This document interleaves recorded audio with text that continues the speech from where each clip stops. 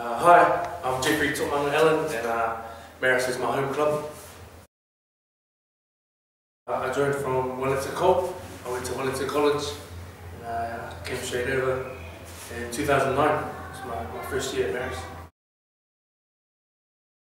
Well, I just signed a 2-year contract with the Hurricanes, and not many people can say that they're world champs. So I went to Argentina and won the Junior World Cup in 2010, which was a really big highlight of my life, and so one day I might want to win the All Black World Cup. So yeah.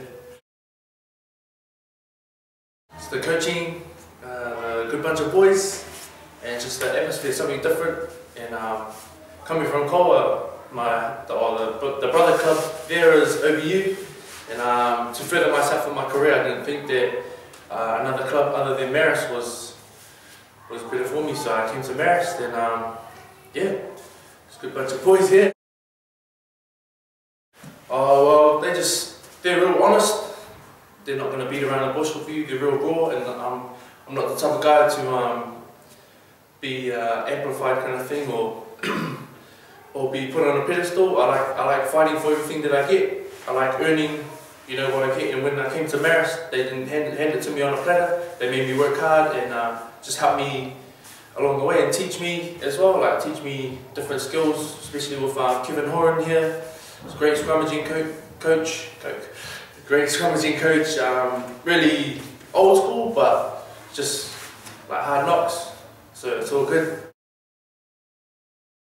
Oh yeah, it's great. Like we got a team room, we got changing rooms, like we got a field, we got a gym, we got a green room. So what more do you need? You don't need much to make the best of what you have. So yeah. Oh, and the club rooms as well. They're mean too. So it's always good.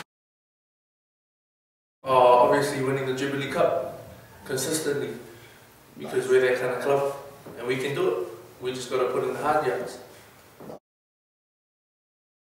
The reason why you should come to Marist is because of the brotherhood, because it's you don't only come to play rugby, you come to form friendships, and with all the boys, you know, you kick it with the boys, young to old.